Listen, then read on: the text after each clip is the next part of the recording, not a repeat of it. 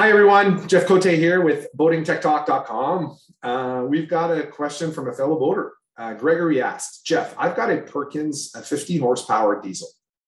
Would a Victron Orion-TR, a Tango Romeo Smart, 12 to 12, meaning starting voltage is 12 volt, output voltage is 12 volt, 18 amps, isolated DC to DC charger work well with a Balmar 100 amp alternator to charge a 400 amp hour Dakota lithium battery bank? Okay, lots of jargon in here. Let's sort of demystify the jargon, right, for all of us, because once we demystify the jargon, then questions make more sense. So for context, Gregory's telling us that he's got a diesel engine and he's got a 100 amp alternator on board, a Balmar 100 amp. And his challenge is, how does he get his 100 amp alternator to recharge his lithium battery bank?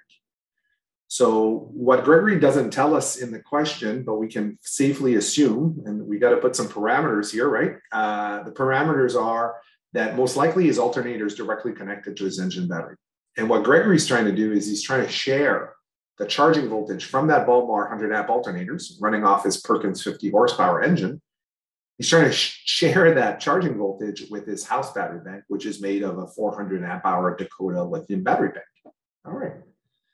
So that's why Gregory's choosing a 12 to 12 DC to DC charging converter, right? Smart.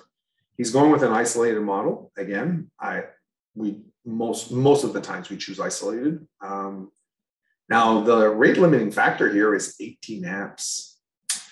You know, I'd have to say, Gregory, an 18 amp charger, you know, if your alternator is outputting 100 amps and you've got an engine battery, most of that capacity is not going to be needed with your engine battery. So your lithium is only going to draw about 18 amps out of that available 100 whenever there's a charging voltage. So it will work, but it's going to take you a long time. It'd be like filling out an Olympic pool with a tiny garden hose, right? 18 amps is not a lot of power. That's why you have a 100 amp alternator. Imagine having an 18 amp alternator. Not a lot to brag about, right? There's no, I mean, generators maybe have a 10, 15, 20 amp, 30 amp alternator. It's tiny.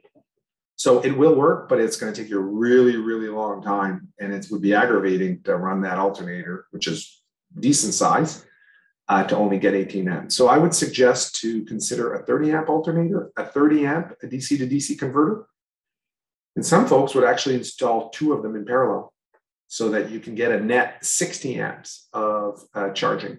Because remember, your 100 amp alternator is never going to output 100 amps, not when it's hot. That's a cold rated output. So you're generally going to see about, and again, assuming that you have a smart external regulator, which you should.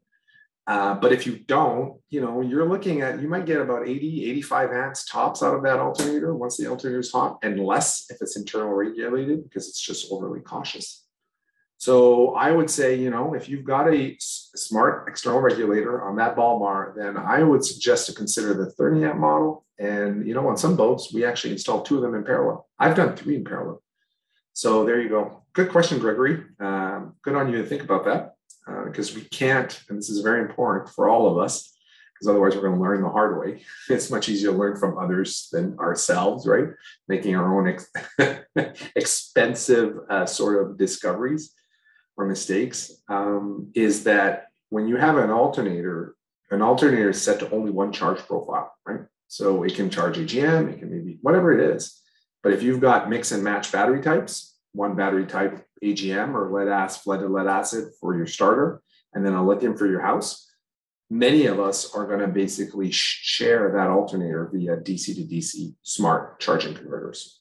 Just think about the size, because otherwise it's just going to take forever for that engine or that alternator to recharge the house battery bank via a DC to DC charging converter.